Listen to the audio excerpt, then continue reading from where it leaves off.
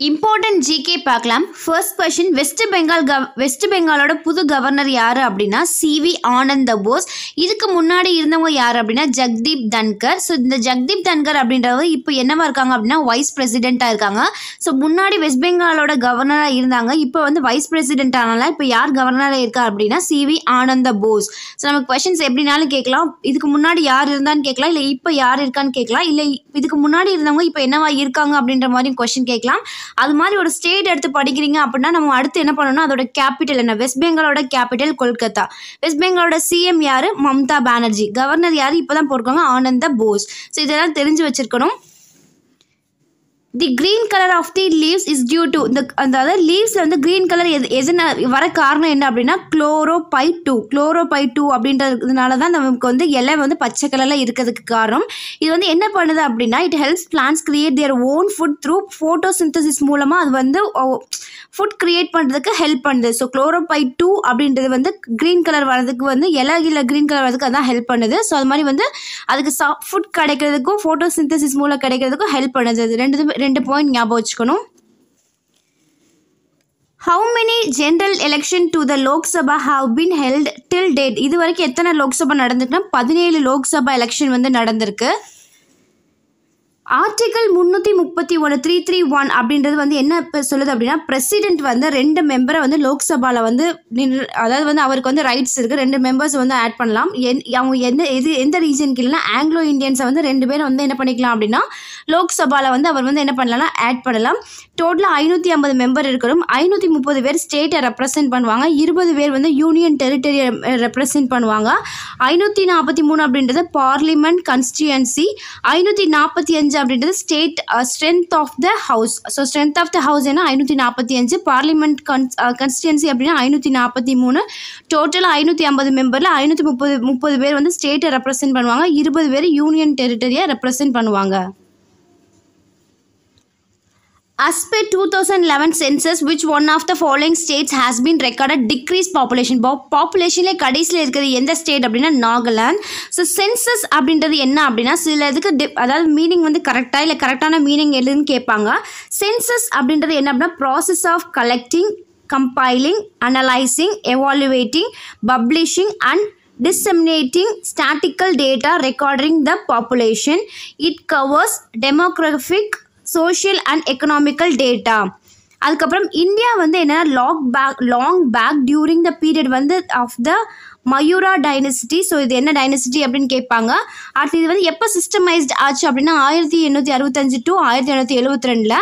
So conducted அன்இன்டரப்ட்லி from the year. எப்போ வந்து அன்இன்டரப்டாக வந்து இது பண்ணாங்க அப்படின்னா 1881. ஸோ 8181 அப்படின்ட்டு ஞாபகம். 18 வந்து ரிவர்ஸ். ஸோ 1881. அடுத்து நமக்கு வந்து ஸ்டேட் வச்சு ஃபெஸ்டிவல் டான்ஸ் வச்சு இம்பார்ட்டன்ட் நமக்கு கொஷின்ஸ் வரலாம். நியூஹாய் is the harvest festival of which state அப்படின்னா ஒடிசா.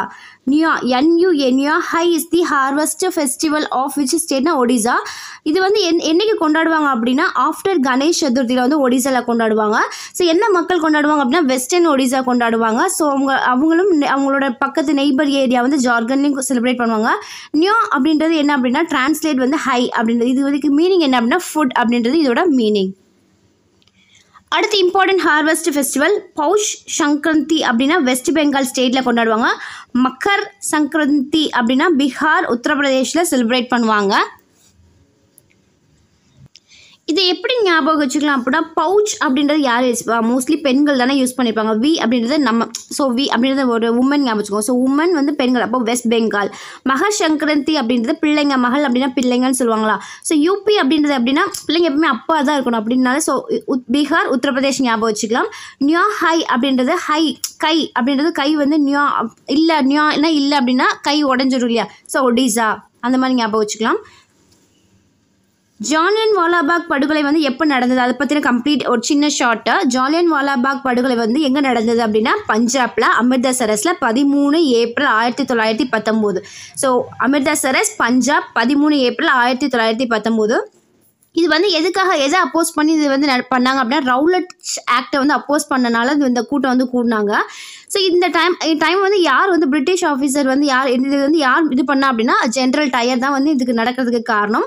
ஸோ அப்போ யார் கவர்னர் ஜென்ரலாக இருந்தாங்கன்னா லார்ட் செலம்ஸ்ஃபோர்ட். ஸோ இதுக்கப்புறம் இதில் வந்து என்னென்ன உடன்படிக்கைலாம் வந்தது அப்படின்னா மோண்டகு செலம்ஸ்ஃபோர்ட் ரீஃபார்ம்ஸ், அப்புறம் கவர்மெண்ட் ஆஃப் இந்தியா 1919. ஸோ அந்த ஜாலியன்வாலாபாக் படுகொலை நடந்த இயர் ஆக்ட் வந்து பாஸ். அதாவது டென்யூர் அப்படின்னா என்ன அப்படின்னா உடன்படிக்கைன்னு அர்த்தம். இதில் எத்தனை பேர் கொல்லப்பட்டாங்க அப்படின்னா 400 பேர் கொல்லப்பட்டாங்க.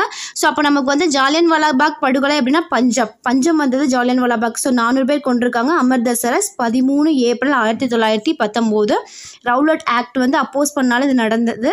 ஸோ வந்து பிரிட்டிஷ் ஆஃபீஸர் யார் அப்போ வந்து இது பண்ணாங்க அப்படின்னா ஜென்ரல் டயர் கண்ட்ரோலில் தான் பண்ணாங்க. அப்போ யார் கவர்னர் ஜென்ரலாக இருந்தாலும் லார்ட் செலம்ஸ்ஃபோர்ட். ஸோ இதில் என்னென்ன உடன்படிக்கை வந்து இது பண்ணாங்க அப்படின்னா Montagu செலம்ஸ்ஃபோர்ட் reforms, government of India act. 42வது amended act 1976 important words என்ன அப்படின்னா அதில் என்னென்ன இருக்கும் அப்படின்னா சோஷியலிஸ்ட், செக்யூலர், இன்டெகிரிட்டி. நல்லா ஞாபகம் வச்சுக்கோங்க, சோஷியலிஸ்ட், செக்யூலர், இன்டெகிரிட்டி.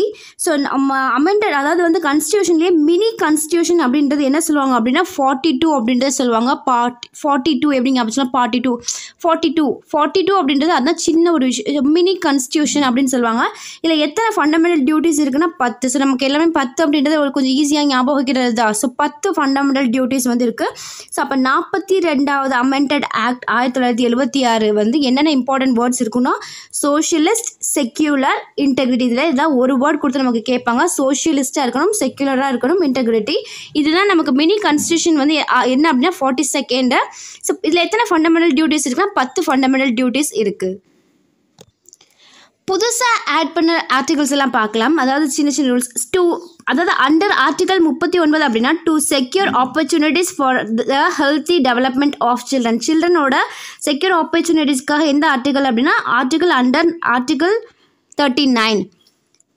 அடுத்து வந்து ஆர்டிகல் 39A என்ன பண்ணால் to promote equal justice and to provide free legal and to the poor under article 39A.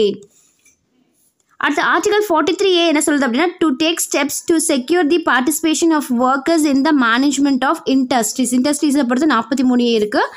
So 48A அப்படின்னா to protect and improve the environment and to safeguard forest and wild life article 48A.